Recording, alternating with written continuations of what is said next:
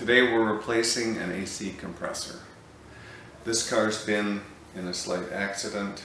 Happens to be an '05 Hyundai Accent. Someone replaced the headlight, the bumper cover, and the hood, but the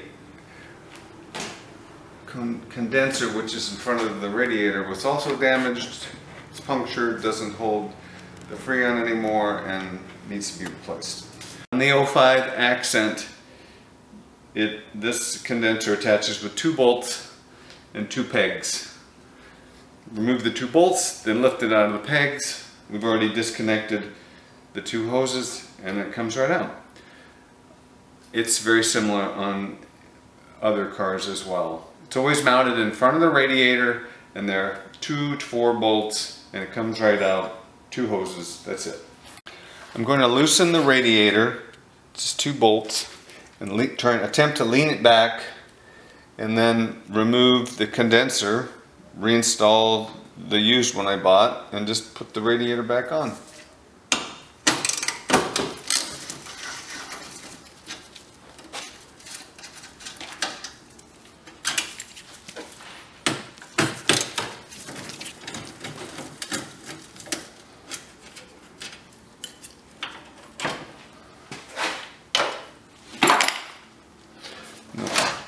The condenser has 2 lines attached.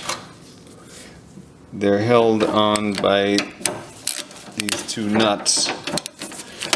And so before I remove it, I'm going to disconnect the lines.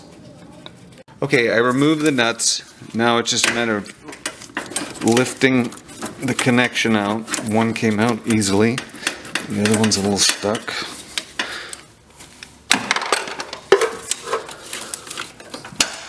Okay. From the accident, it's a little bit mangled. The bolt doesn't line up anymore, but I'm going to take it out anyway. And you can see where the horn pushed through, when the car was hit, the horn pushed through the condenser and punctured it. This is the back side of it, and the hole is on the front where the horn hit it. Now the bolt on the other side. Now let's see if we can lift it out. It's disconnected. The radiator looks like it's mostly out of the way.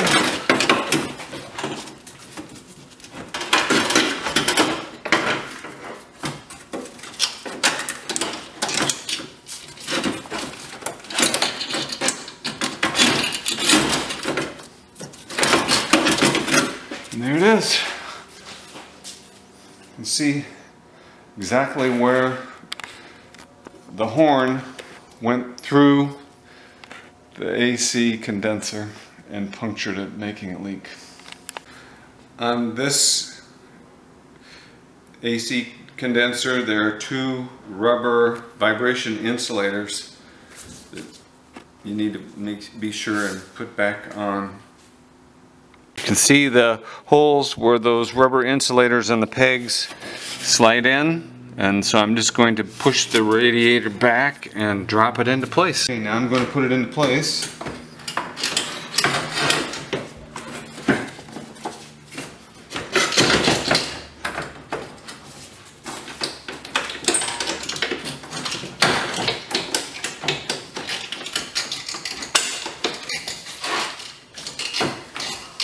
Just need to line up the pegs and the holes.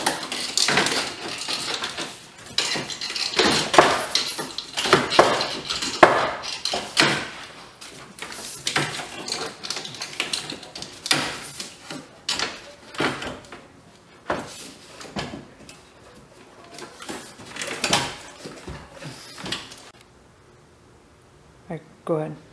Now the pegs are in the holes at the bottom, and I just need to put in each of the 2 bolts and reattach the 2 lines. Before you reattach the lines, inspect the O-ring.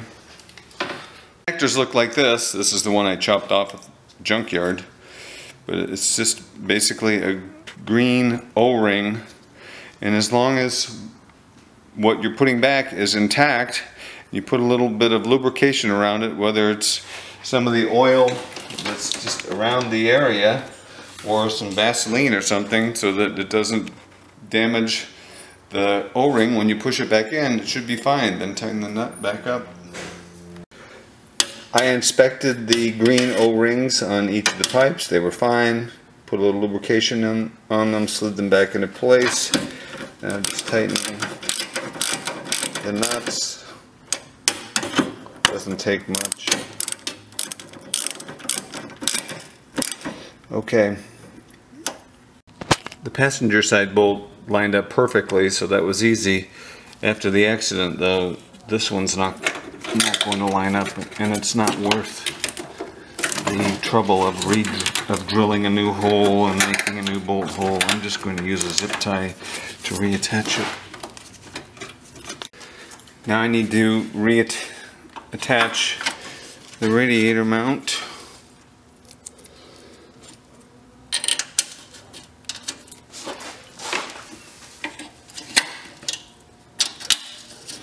Tighten it up, and we'll be ready to vacuum test the AC system. Next step is to attach a gauge set. There are two ports. I already took the caps off, high pressure and low pressure.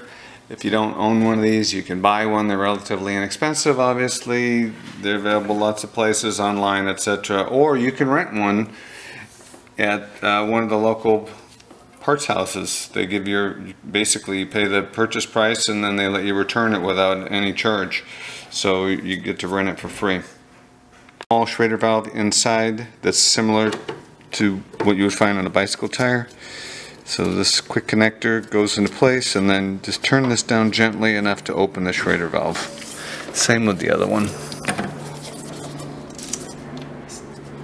Snaps into place. Open the Schrader valve. Gently, don't bend it or break it, it's delicate. This is a vacuum pump. You can pick one of these up at the parts store on a rental basis as well. The vacuum evacuates all of the air, and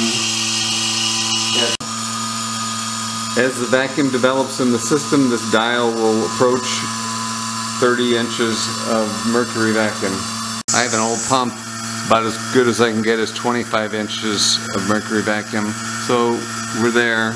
I'm going to seal it off and turn off the pump, and then give it 15 minutes or so to see if it can hold the vacuum. It's still holding. The vacuum gauge hasn't moved, so that's a pretty good indication we don't have a leak. I'm going to go ahead and charge up the system. Okay, now we'll see if it works.